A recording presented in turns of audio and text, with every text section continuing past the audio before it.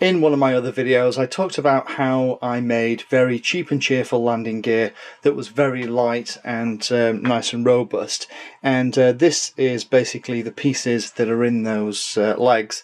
And what it is a 35mm PCB standoff, a little nylon M3 nut to go on the top, a little rubber foot, and then another little black nylon screw to go together. And to make it, it's really straightforward.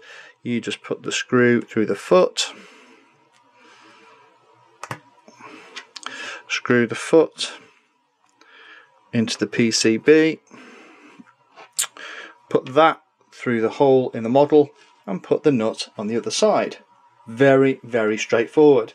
The challenge that I've been having is that, particularly with FPV flights, the landing is not always as controlled as I'd like. Sometimes I've got a little bit of forward, sideways, backward movement, and that is causing these to break off at this very top part here, and every time I do that I'm potentially also losing the foot. So what I've done is kind of upgraded the design, and I want to share that with you. So rather than have these pieces, what I've done is I've still kept the foot and the other bits and bobs, but I've got rid of those two pieces and replaced it with a standoff that has a M3 thread all the way through. And then what I actually do is then put the bolt, a metal bolt, through the bottom of the model with the washer, and then that bolt actually screws into one end of the foot and the pad goes into the bottom, and that is a much stronger leg. And what happens is, in the event of a slightly faster than expected crash, what happens is this screw actually bends a little bit, and you can bend it back with your fingers. So I'm actually just about to fit one onto a model, and I thought it was useful to show it. So let's just zoom out and we'll have a look at it being installed on one of my quads.